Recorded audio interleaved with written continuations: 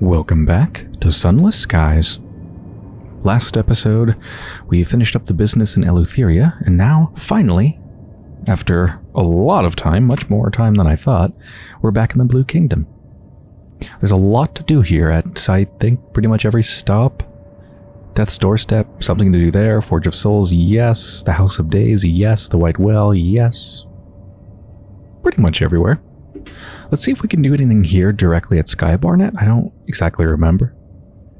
Oh, we need to take a litigator on board, because we stopped paying the other one a long time ago, because it took me so long to get back here. Volume of notes. Oh, the Cowl Loquacitor. That's the person I had in the beginning, right? Challenges of Hearts and Veils, that's kind of what I need. Mirrors and Hearts, that's okay too. Let's hire a nameless spirit with a vision of the heavens. Yeah, this is the one we had previously. I think the first one he had was the Cowled Loquacitor, and then the second one was the nameless spirit. Anything to do with the embassy? Right, I'm supposed to deliver the report, or the what exactly am I delivering? The Dignity of Albion bill? Is that what I'm delivering? To the Blue Kingdom is what they said? Not exactly sure where in the Blue Kingdom, but probably the embassy. Maybe pay a visit to the ambassador? No. That is a thing, right? To become involved with the Parliament, deliver the Dignity of Albion bill to the Throne of Hours or the Blue Kingdom. Ah, right. The Throne of Hours, I think, was more of the...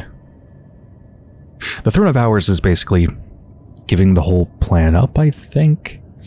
And going into bed with London and the Blue Kingdom is the not that, which is the one I'm going to do. But yeah, Blue Kingdom is not a specific place. So, if it's not the embassy, where is it? I guess there's nothing to do right here, is there? Grabbed a couple prospects, gemstones for Death's Door, bombazine for the Forge of Souls. But you know what? Let's just pop over real quick to the House of Days. Now that I have the Cryptic Benefactors, I should be able to take some more chances at doing the rental dispute thing. Yeah, that sounds good. Let's get some fuel, I suppose, a little bit. I have a lot of supplies on me. I don't need that many supplies on me at one time. I'm storing a bunch in the bank so I can actually get supplies to the Blue Kingdom without having to go back and forth. I've got 49 in storage. That should be enough, right? It better be.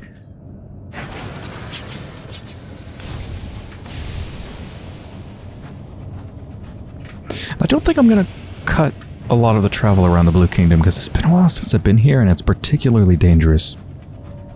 Also, I don't think I've been to the Blue Kingdom with this gun, or this weapon. Because it's not really a gun, is it? I think I only came here with the machine gun type thing, so I want to see how this performs against all the things.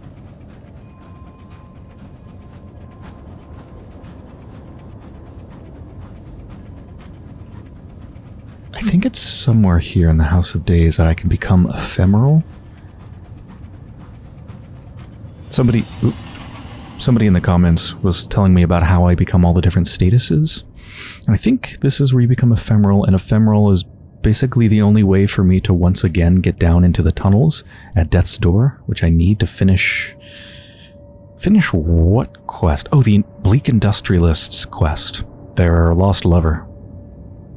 Yeah, so if I can become ephemeral, I guess I'll do it.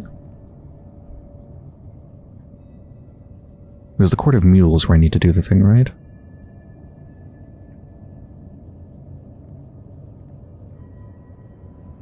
I need a Testament of the Feather. Can't I get that here? It must be the Testament of the Feather that requires a Cryptic Benefactor. I don't remember how this place works. Bingle in the crowd, does that do anything? What did I just do? I guess I lowered terror, but it was already basically nothing. Let's just go straight in. Court of Apes. Ah, yes. Testament of the Feather, that's what needed Cryptic Benefactors. 89% chance of success. I should just get a bunch of these, honestly. I'm sure it's going to be more than just one that I want.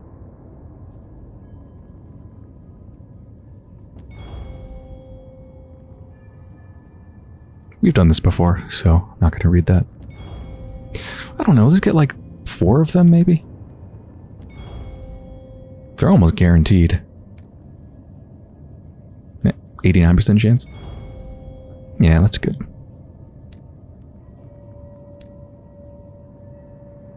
Now to the Court of Mules. Contest the interpretation of the embassy lease. To be seen in the Court of Mules, one must either belong to the court by nature or be sent by another functionary.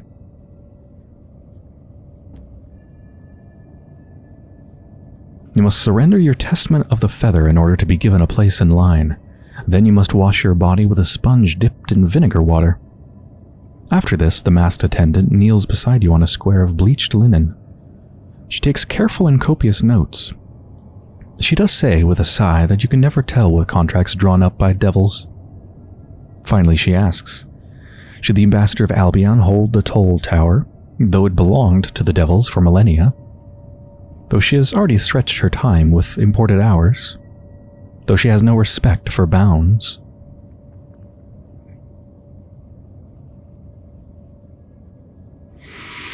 This choice will commit you to act against the devils and for the ambassador. I can't say I particularly like devils, but I definitely like London less. And what is the embassy except a little tendril of London?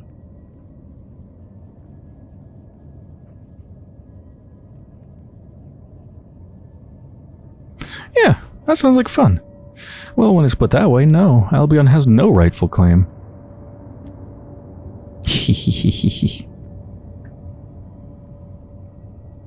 Then we are pursuing an eviction, says the attendant. The Court of Oaks controls precedent around unreasonable delays and matters of endurance. Ask them to rule. Go to the Court of Oaks to renegotiate the lease in favor of the devils. Oh, that doesn't look good. Oh, 36%? That's not as bad as I thought. I saw the red and thought, like, what is it going to be, 10%? Oh, there are different ways to do this? Yeah. So basically, for a pretty cheap price, and with a iron check, I can just wait. Or if I pay a little bit more, the 3 barrels. Oh, this is how I claim the status of ephemera. Just 2 casks of Navartine gemstones. Just. That's late game for you. Just 2 casks of gemstones. But yeah, if I bring 3 barrels of unseasoned hours, I don't need to pass a skill check. So I should do that. And also do this? Oh, I need a testament of salt. Yeah, that's not going to happen super soon.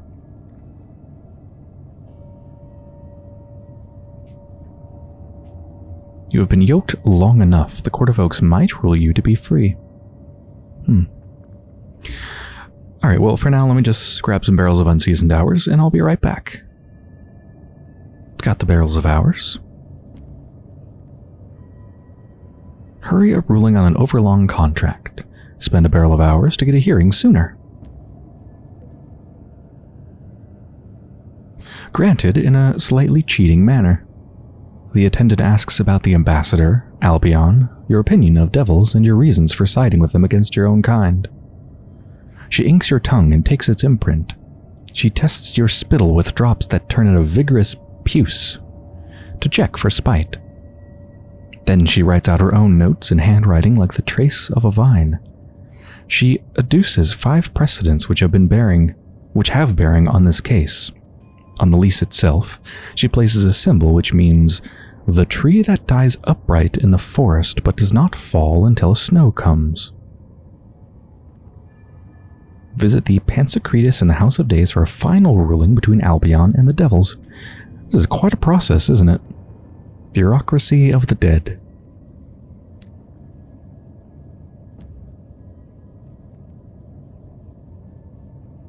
Oh, what is this? Return to the present? What does this take? You still possess your liver. Oh, that freaked me out for a second. Or not freaked me out, but confused me, because I think that's the picture for red amber. I think they used the same picture for the liver as red amber. I'm like, why do I need red amber here?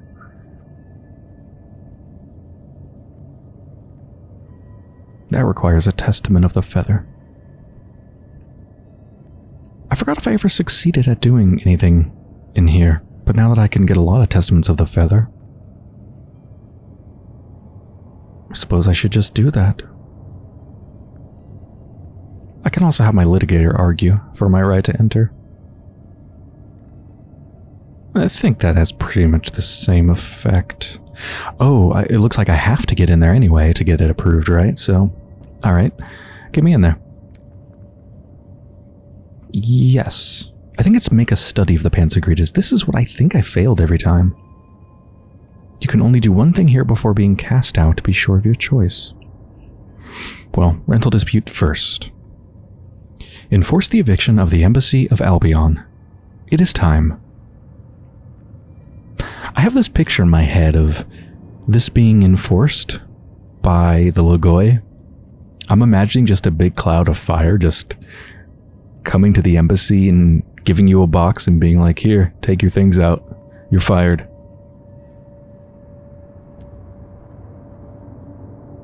Your skin burns, your hair prickles, you're frisked by a hurricane. There are no questions.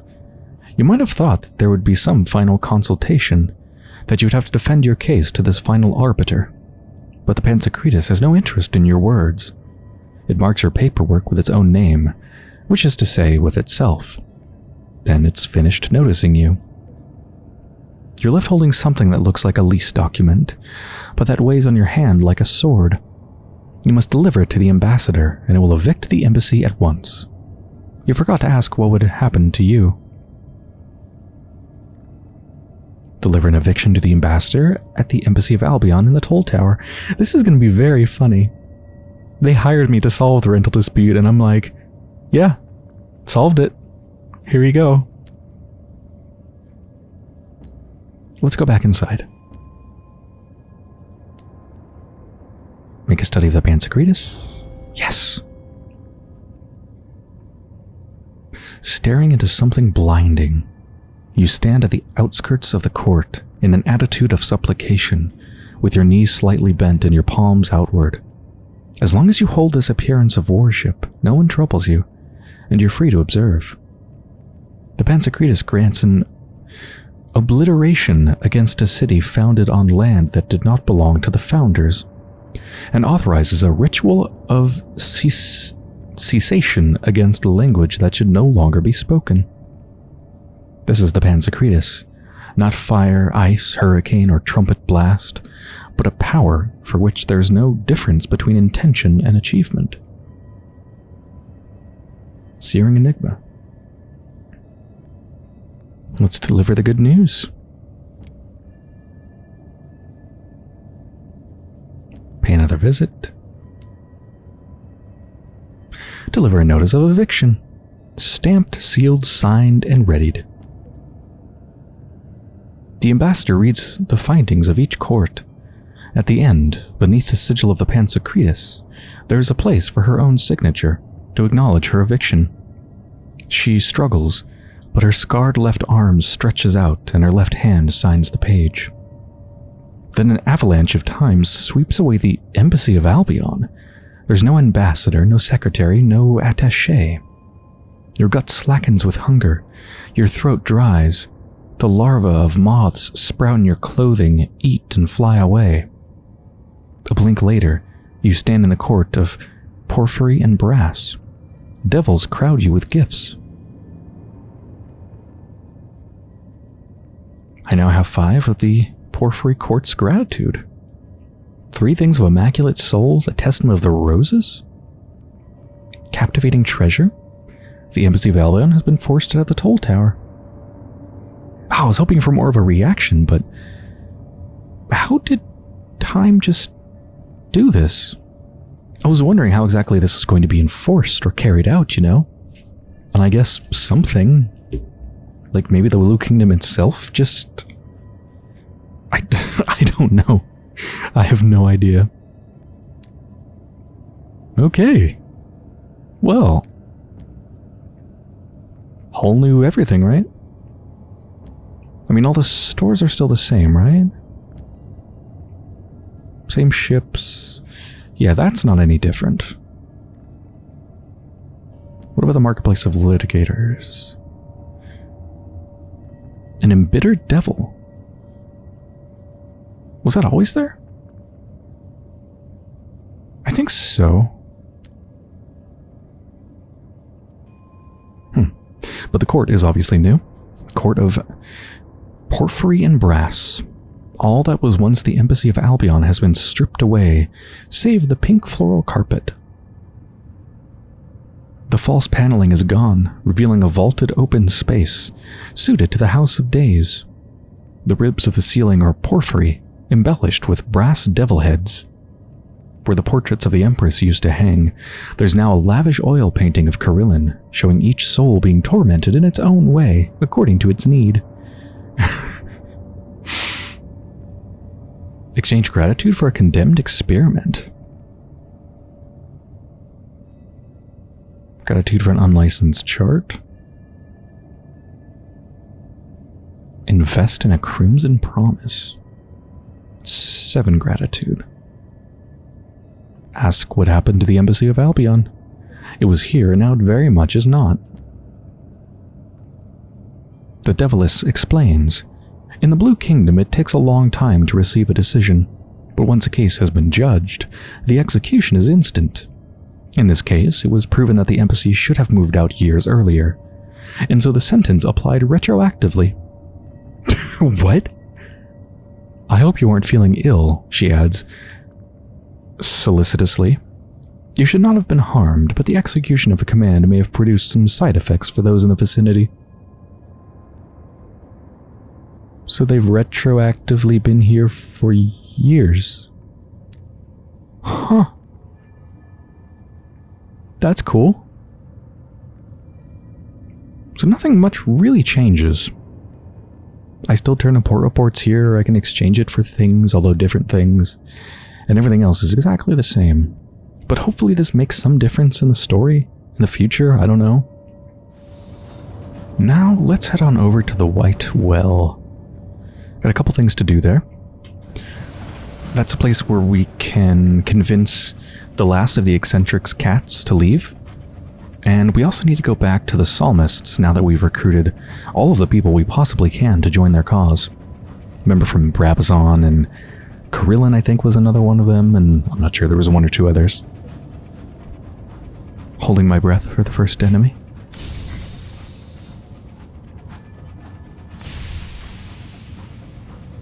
Hopefully this place is a little bit less dangerous, now that I have these more long-distance, safe weapons.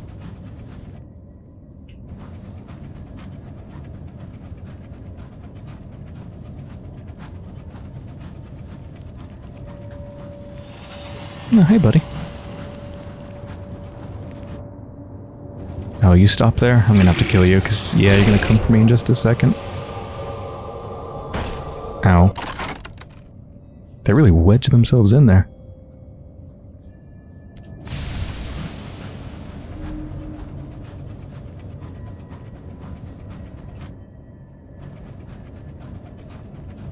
Gotta remember that terror is extremely hard to shake here, so any opportunity to shake it, I should take it.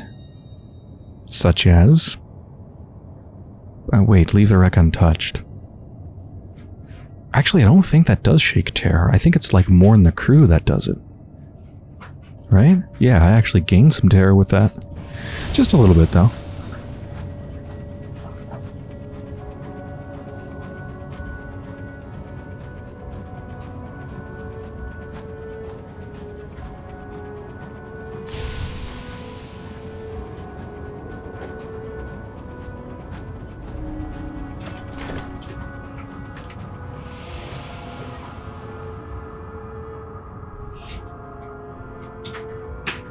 Go to the church, twice scorn the priest, deliver a new batch of followers to the priest.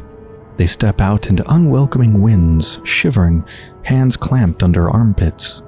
The priest welcomes them with a cursory nod.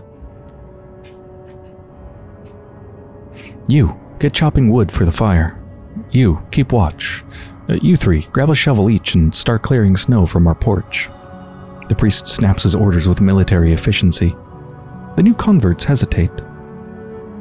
Can we listen to a sermon before we get to work? Perhaps take a moment for prayer? Asks one of the new parishioners.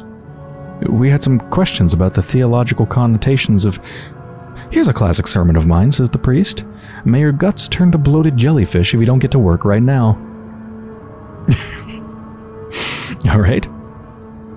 The psalmist's strength is still very low. They may not survive another battle with the widows.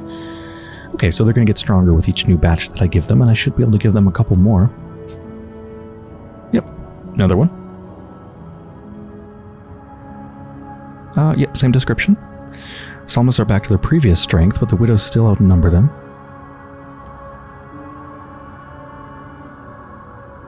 Psalmists shuffle from your locomotive, grumbling. Oh no, that's not it. The psalmist's strength is greater than ever before.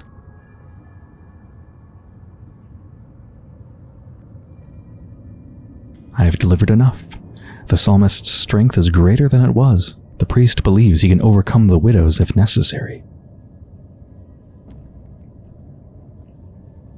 The twice-corned priest assesses his congregation with a critical eye. He sniffs. This will have to do. He turns to you.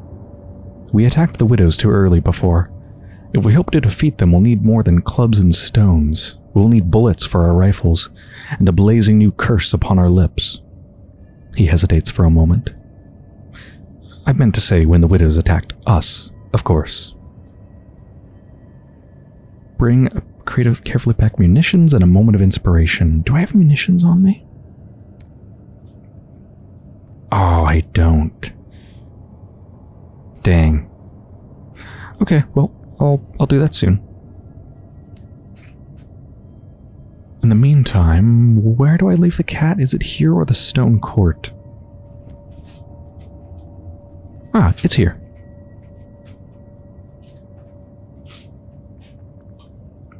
Take Asmodi, the feline eccentric's angry ginger Tom, to the edge of the well. There you can hear the furious shrieks of the failed dead trying to crawl out, and another deeper fury, one ancient and without end, skittering and numberless. As you emerge from your engine and cross the ice, the feline eccentric looks across the well at the stern silhouette of the stone-faced court.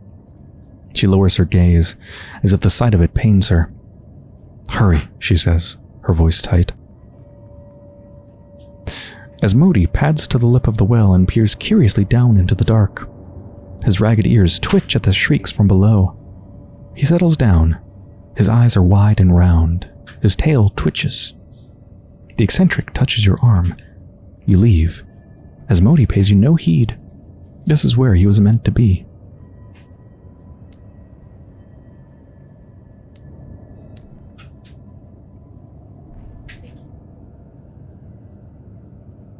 Talk to the eccentric without her cats. For the first time in a long time without her cats. Her eyes are bright. She's been sleeping. She's been able to mingle with her crew without her cats intervening or haunting her new friends with nightmares.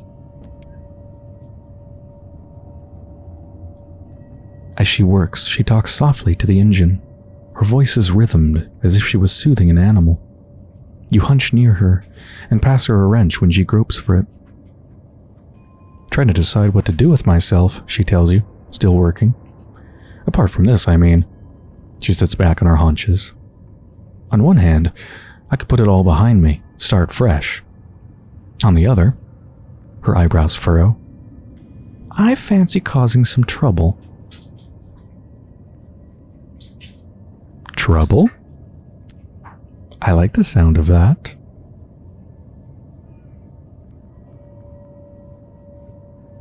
Share an intimate moment when you offer to help her repair the engine. Romance with the eccentric? That would be pretty cool. Let's see the stats here. So, if we encourage her to leave the past behind, she becomes a gentle eccentric, 10 hearts and 1 to villainy and 1 to academia. As far as passing heart rolls, that actually wouldn't help me at all because they're the same. You know, they're still a chief engineer and I have the ratty reunion, which gives me plus 10 hearts. So I'd just be switching from a plus 10 hearts to another plus 10 hearts, which would do nothing. So I don't think I want that, just stat-wise anyway. She's been locked in a struggle with those damn cats for years. She deserves some peace and quiet. Encourage her to misbehave. She may become a brilliant eccentric who grants 10 mirrors and 1 to the affiliation of villainy and bohemia. I noticed that they say may become. If I fail this, do they not become the thing? Misbehaving is harder than leaving the past behind, even with my terrible hearts. It's an 81% chance to succeed. 32 for this one.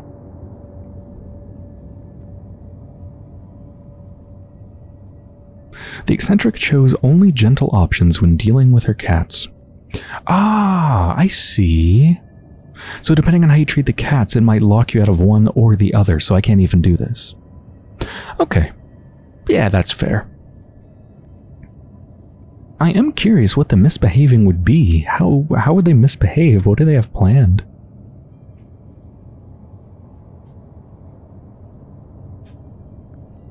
Anyway, I guess I can just do this right now. Also, share an intimate moment when you offered to help her repair the engine. Anybody else thinking of just bashing my ship into a cliff or something for a couple minutes? You know what? I think I can only do this option before they transform into their other self. So I'm actually going to wait. I'm not going to force the damage, but I'm sure I'll get damaged at some point. Because I think I want to do this. The princess is long gone, and Elizabeth doesn't have any interest in her anymore. Yeah, Elizabeth could use some romance. I think the only romance Elizabeth has had is just random commingling of choirs with various rubbery men and other things, maybe? I'm not sure.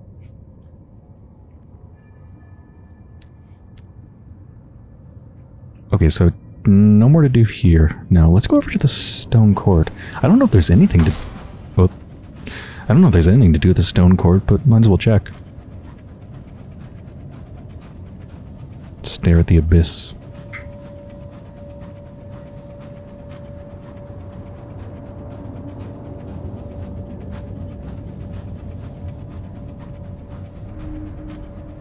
It's fun just to let off minds sometimes.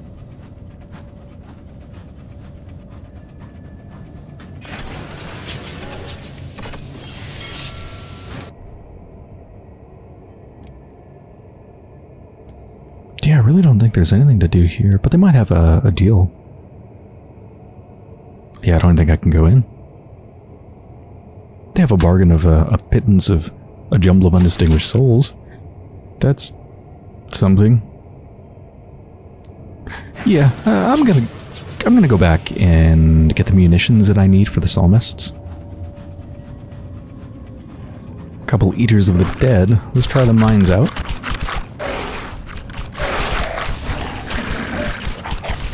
Uh-oh. Yeah, I thought that hurt me. Shit.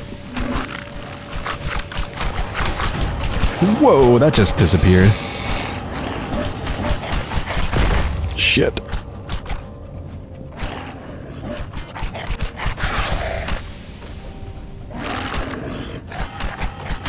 Damn it, I thought that it... Holy shit! Oh, I released a mine behind me and it hit me! Oh, that's what happened. Wow, okay.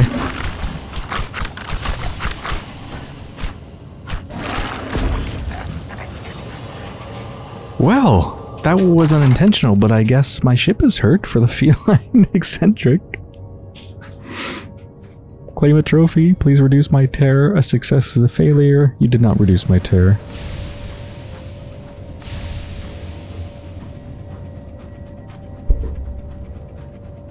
Also, my little baby cat, Transbean, is on my desk. There we go. She just left, but she bumped the microphone. She's not literally a baby, but she's a baby. Where did the other bodies go? I must have missed them when I was petting Transbean. I don't know. Well, before I repair the ship, let's share an intimate moment when you offer to help her repair the engine. Normally when she's like this, she closes off, wanting to focus on the work, but you've grown close. She'd accept your help. Normally, she protects her corner of the engine room like a tigress. She has everything just how she wants it. But she puts a hand on your arm to say it's all right and draws you in. Everything has a place. Tools here so she can find the one she wants without looking. Spare parts there, ordered according to how often she needs them. Her instructions are practical. Her voice is soft. She places a handful of bolts in your palm, and you note that her skin, still fresh from Paranesi, is already calloused from work. The two of you set to it. It comes easily. When she needs to tighten a valve, you hand her the 3/4-inch spanner before she asks for it. When you struggle with a stiff bolt, she steps close and lends her strength to yours. You replace a gasket. She tightens a belt. You cast a glance her way, and find her casting one back at the same moment. A warm smile rolls across her face, and she turns back to her work. You throw a lever. The engine rumbles, then settles into a contented purr. "It'll do until we make port," she grins, and nudges you teasingly with her shoulder. "Nice work, you."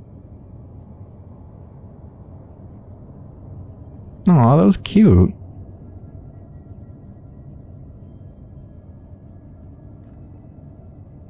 Yeah, It's interesting. For some reason, I assumed that they were going to have sex, but, I mean, that's not the only way to have an intimate moment, and that wasn't what this was. But it was still intimate. That was nice.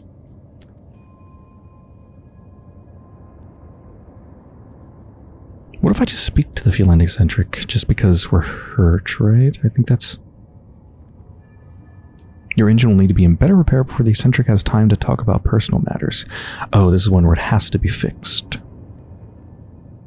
Well, actually, we're here, so I might as well do that, huh? 1 gratitude for a full repair. Gain 69 whole. Nice.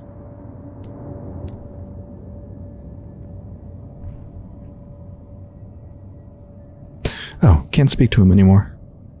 Okay. Let's encourage her to leave the past behind. She has been locked in a struggle with those damn cats for years. She deserves some peace and quiet. 81% chance of success. I don't think I can get hearts from anyone else, so that's the best it's gonna get. Yes. She nods. I found a home here. It'd be good to enjoy it for a bit. Over the next weeks, the crew come to know the unfeline eccentric. She's a calming, almost motherly presence, sensitive to the mood of the crew, and a sure, steady source of advice. She still sleeps in the engine room, most times, and still talks to the engine when she's working on it. Everything's kept in impeccable order. Your locomotive practically purrs. The eccentric is gentle.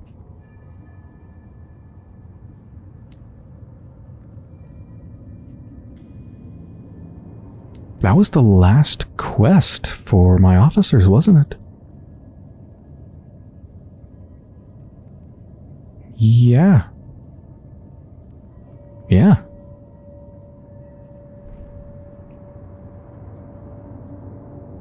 Check in on the eccentric.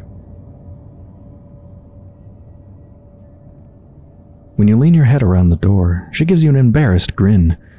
Was I doing it again? Actually, would you mind holding this a moment? She passes you a complicated gadget. It looks important. Then she clambers up onto the engine housing and begins rummaging around. As she does so, she chatters about your recent journeys and the crew. At some point, she starts talking less, and you more. By the time she asks for the gadget you're holding, you realize you've been sharing your own concerns with her for the last 15 minutes. She nods sympathetically.